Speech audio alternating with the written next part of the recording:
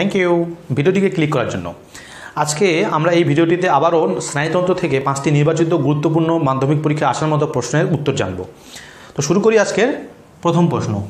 প্রতিবর্ত ক্রিয়া মানুষের প্রাত্যহিক জীবনে সাহায্য করে কিভাবে? আমরা জানি প্রতিবর্ত ক্রিয়া দু ধরনের হয়, সহজাত প্রতিবর্ত ক্রিয়া এবং অর্জিত প্রতিবর্ত ক্রিয়া। সহজাত প্রতিবর্ত ক্রিয়া তাকে বলা হয় যে সমস্ত প্রতিবর্ত ক্রিয়া আমরা জন্ম থেকে লাভ করি, কিন্তু অর্জিত প্রতিবর্ত ক্রিয়া সে সমস্ত প্রতিবর্ত ক্রিয়াকে বোঝানো হয় যেগুলো আমরা অনুশীলনের মাধ্যমে অর্জন করি। রাইট, আমরা দুটি সহজাত প্রতিবর্ত ক্রিয়া এবং দুটি অর্জিত প্রতিবর্ত ক্রিয়ার উদাহরণ এই প্রশ্নটির উত্তর হিসাবে আলোচনা করব। প্রথমে শুরু করি সহজাত প্রতিবর্ত ক্রিয়া। সহজাত প্রতিবর্ত ক্রিয়ার একটি উদাহরণ হলো কর্নিয়াল রিফ্লেক্স। আমাদের চোখের কালো মণি, তাই না, চোখের কালো মণিটিকে বলা হয় কর্নিয়া। আর আপনি যদি আপনার কোনো একজন বন্ধুর চোখের ওই কালো অংশটিতে একটি ছোট্ট তুলোর কটনের টুকরো যদি কালোর অংশটিকে টাচ করেন জাস্ট, তৎক্ষণাৎ সে চোখটি বন্ধ করতে বাধ্য হবে অনিচ্ছা সত্ত্বেও। তো এটিকে বলা হয় কর্নিয়াল রিফ্লেক্স বা কর্নিয়ার প্রতিবর্ত ক্রিয়া। এই প্রতিবর্ত ক্রিয়াটা কীভাবে আমাদের জীবনে সাহায্য করে? প্রাত্যহিক জীবনে আমরা জানি যে পরিবেশে বাতাসে ধূলিকণা বালিকণা সবসময় উড়ে বেড়ায়। তো ধূলিকণা যদি আমাদের বাতাসের সাথে সাথে ধূলিকণা চোখে এসে পড়ে, তো চোখকে প্রোটেক্ট করার জন্য, সুরক্ষা করার জন্য এই কর্নিয়াল রিফ্লেক্স আমাদেরকে সাহায্য করে। আমাদের চোখে যখনই কোনো বালিকণা বা ধূলিকণা পড়বে, চোখ তৎক্ষণাৎ বন্ধ হয়ে যাবে, ফার্দার যেন আবারও কোনো বালিকণা বা ধূলিকণা না পড়ে। আরও একটি এক্সাম্পল আমরা নিতে পারি, সাকলিং রিফ্লেক্স। দুগ্ধজাত শিশুদের মুখের সংস্পর্শে কোনো কিছু নিয়ে আসলেই দেখা যায় তারা চুষতে শুরু করে। এর কারণ কি? এর কারণ হলো রিফ্লেক্স। আর এই রিফ্লেক্সটি তাকে তার মাতৃদুগ্ধ পান করতে সাহায্য করে। মাতৃস্তনের বটা যখনই তার মুখের সংস্পর্শে আসে, তৎক্ষণাৎ সে চুষতে শুরু করে। আমরা আরও একটি এক্সাম্পল নিতে পারি, যেমন আমাদের ফেরিঞ্জিয়াল রিফ্লেক্স। আমরা খাদ্য গ্রহণের সময় খাবারটাকে চিবোই। চর্বিত খাদ্য যখনই আমাদের ফেরিংস অর্থাৎ গলবিলের সংস্পর্শে আসে, তখনই দেখা যায় গলবিল উন্মুক্ত হয় এবং সেই চর্বিত খাদ্য আমাদের ইসোফেগাস অর্থাৎ গ্রাসনালীতে প্রবেশ করে। আমাদের এটার জন্য কোনো ভাবনা চিন্তা করার দরকার হয় না যে আমি এখন খাদ্যটা খাবো, আমার জীবনও হয়েছে। রাইট, এটা অটোমেটিক্যালি হয়। তো এখানে এই রিফ্লেক্সটি আমাদেরকে খাদ্য গ্রহণে সাহায্য করে। এবার আমরা আসছি কিছু অর্জিত অনাক্রমতা। যেমন বাইসাইকেল চালানো। বাইসাইকেল চালানো শিখতে হয় আমাদেরকে, ব্যালেন্সড শিখতে হয় কি আমরা দুটি চাকার ওপরে কীভাবে একটা সাইকেলকে সামনের দিকে ড্রাইভ করতে পারি। তো এক্ষেত্রে আমরা চালাতে চালাতে যদি আমাদের সাইকেল ডান দিকে বা বাম দিকে বেঁকে যায়, মানে হেলে যায়, তাহলে সেক্ষেত্রে দেখা যায় ডান দিকে হেলে গেলে আমাদের ডান পা মাটিতে ভূমির সংস্পর্শে চলে আসে তৎক্ষণাৎ, আমরা চিন্তা না করলেও চলে আসে।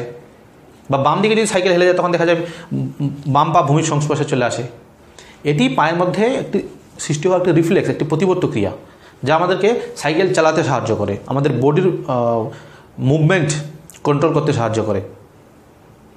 এবার আমরা আসি কোনো কিছু ক্যাচ করা। আমরা সবথেকে ভালো এক্সাম্পল নিতে পারি ক্রিকেট খেলার সময় আমরা যখন ফিল্ডিং করি, তখন আমরা হাতের সংস্পর্শে আসা মাত্রই বলটাকে গ্রিপ করি, অর্থাৎ ধরে ফেলি, আঁকড়ে ধরি। ফলস্বরূপ কী হয়, আমরা যদি আমরা ভাবি যে আমি বলটা আমার হাতে এসে পড়বে, তারপর আমি ধরবো, যদি আমরা এটা ভেবে করি, তাহলে কিছুটা সময় হলেও বেশি লাগে। কারণ আমরা যদি একটুখানি অল্প একটু মাইনর সেকেন্ডও লেট করি, তাহলে বল আমাদের হাত থেকে ছিটকে বেরিয়ে যেতে পারে। বা আমরা যদি আগে থেকে হাত বন্ধ করে নিই, সেক্ষেত্রে বল আমাদের হাতে নাও আসতে পারে। তো আমাদেরকে তখনই হাত বন্ধ করতে হবে যখন আমাদের বল আমাদের হাতের এই কার্ভের মধ্যে প্রবেশ করবে, এবং তখন আমাদেরকে হাতটা বন্ধ করতে হবে। আর এর জন্য আপনার চিন্তা ভাবনা করার মতো সময় হাতে থাকে না। আপনাকে এখানে প্রতিবর্ত ক্রিয়া একমাত্র সাহায্য করতে পারে। রাইট, তো এইভাবে আমাদের প্রতিবর্ত ক্রিয়া প্রাত্যহিক জীবনে সাহায্য করে। এরকম অসংখ্য উদাহরণ প্রতিবর্ত ক্রিয়ার আছে। এবার আমরা আসি প্রশ্ন নাম্বার 2।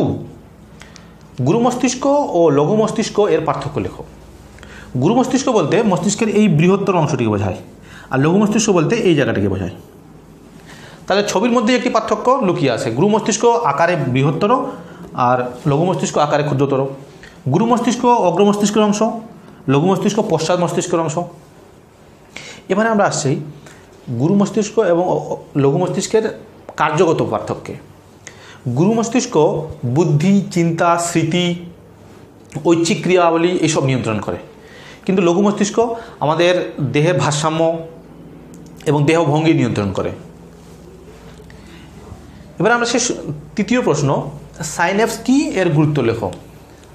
সাইন্যাপস হলো দুটি নিউরনের সংযোগস্থল, রাইট। সাপোজ এটি একটি নিউরন, এটা একটি নিউরন।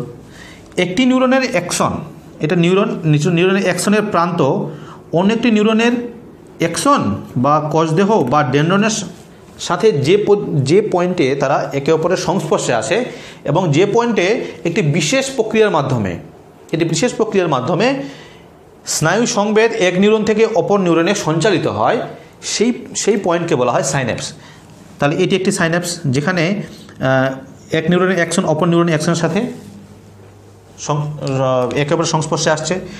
এখানে এক নিউরন অপর নিউরনের কোষদেহের সংস্পর্শে আসছে, এখানে এক নিউরন অপর নিউরনের ডেন্ড্রনের সংস্পর্শে আসছে। তাহলে এগুলি হলো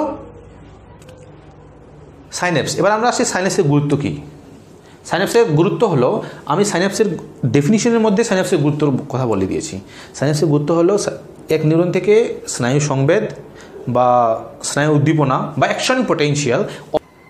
এবার আমরা আসছি চতুর্থ প্রশ্নে, একটি সংজ্ঞাবহ স্নায়ু ও একটি মিশ্র স্নায়ুর উদাহরণ দাও। সংজ্ঞাবহ স্নায়ুর ধারণা কী আর মিশ্র স্নায়ুর ধারণা কী সেটাকে আমরা ক্লিয়ার করি, তাহলে আমরা উদাহরণ খুব সহজেই খুঁজে পাবো। তার আগে জানতে আমাদের স্নায়ু কী, রাইট। স্নায়ু হলো কতগুলি অ্যাকশনের বান্ডেল। সাপোজ এটি একটি নিউরনের কোষদেহ আর এটি হলো তার অ্যাকশন। এটি অন্য একটি নিউরনের কোষদেহ, আবার একটি অ্যাকশন, আর একটি নিউরনের কোষদেহ, অ্যাকশন, কোষদেহ, অ্যাকশন, কোষদেহ, অ্যাকশন, কোষদেহ, অ্যাকশন। তাহলে এগুলো হলো অনেকগুলো নিউরনের কোষদেহ। অনেকগুলো নিউরনের কোষদেহকে দুটি নাম দেওয়া হয় পজিশন অনুসারে। অনেকগুলি নিউরনের কোষদেহ যদি সেন্ট্রাল নার্ভাস সিস্টেমের ভিতরে থাকে, অর্থাৎ কেন্দ্রীয় স্নায়ুতন্ত্রের ভিতরে থাকে। আচ্ছা, কেন্দ্রীয় স্নায়ুতন্ত্র বলতে কী বুঝি আমরা? মস্তিষ্ক এবং সুষুম্নাকাণ্ড, এই দুটোকে একত্রে বলা হয় কেন্দ্রীয় স্নায়ুতন্ত্র। তো অনেকগুলি নিউরনের কোষদেহ যদি সেন্ট্রাল নার্ভাস সিস্টেমের ভিতরে থাকে, তাহলে তাকে বলা হয় কেন্দ্র বা নিউক্লিয়াস। কিন্তু অনেকগুলি নিউরনের কোষদেহ যদি আমাদের সেন্ট্রাল নার্ভাস সিস্টেম ছাড়াও শরীরের অন্য কোনো অঙ্গে থাকে, হাত, পা বা কান, যে কোনো জায়গা হতে পারে, সেক্ষেত্রে অনেকগুলি নিউরনের কোষদেহের সমষ্টিকে একত্রে বলা হয় গ্যাংলিয়ন বা স্নায়ুগ্রন্থি। অর্থাৎ আমরা 5 নম্বর প্রশ্নের উত্তর জেনে গেলাম। স্নায়ুগ্রন্থি কাকে বলে? স্নায়ুগ্রন্থি হলো কেন্দ্রীয় স্নায়ুতন্ত্রের বাইরে অনেকগুলি নিউরনের কোষদেহের সমষ্টি, যেখানে এক নিউরন আরেক নিউরনের সাথে সাইন্যাপস গঠন করতেও পারে, নাও করতে পারে।